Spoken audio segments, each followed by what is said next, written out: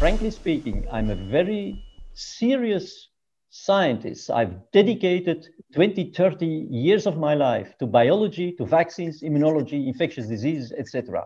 And I'm, thanks God, independent.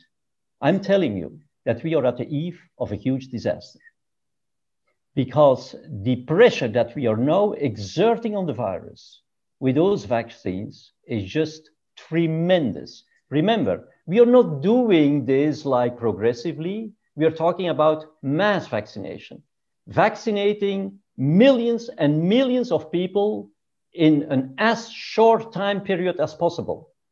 Can you imagine? And we think we can outsmart this virus. Come on. And we think we can make new vaccines against the variant strains. The virus is not going to wait till we have those vaccines ready. And so it's very, very clear. I know my message, people will maybe think I'm crazy, etc.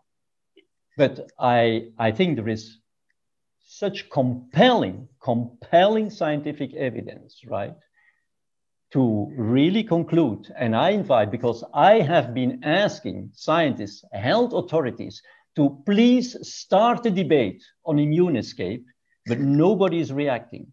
There is silence all over the place.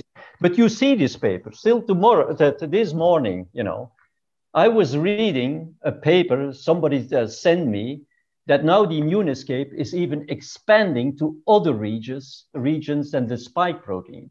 That also when people who get a disease and ultimately recover, they recover to a large extent, not thanks to the antibodies, but thanks to the cellular immune responses. Now the virus, being put increasingly under pressure, is starting to introduce critical mutations in epitopes, antigens, that are responsible for inducing this protective cellular immunity that comes later, of course. And that's how people, to a large extent, can recover also from the disease.